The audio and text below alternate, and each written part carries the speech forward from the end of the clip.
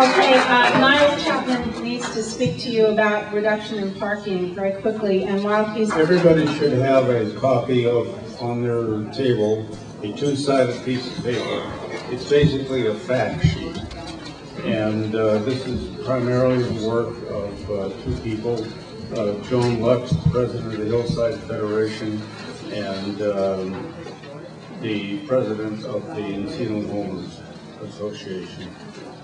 Basically, what the city has thought that they would get away with is to eliminate parking, and people will junk their cars and take the bus. And this is just strictly madness.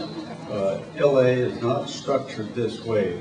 A similar experiment was done in West LA. There was no parking from Barrington to Santa Monica in the Wilshire corridor in the morning and in the afternoon to leave room for buses so that everybody could ride a bus down the Wilshire corridor. What happened? Didn't happen. Nobody took the bus. The commercial activity was down 30%. Several businesses folded because they didn't, people coming to those businesses could not park their cars.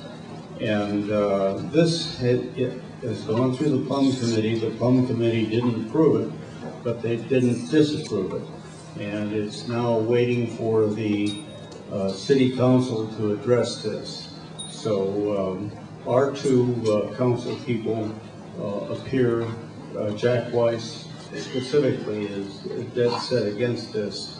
I haven't heard from Wendy Grove yet, but I'm pretty sure, knowing the people that are in her office, that she's going to help us try to fight this too.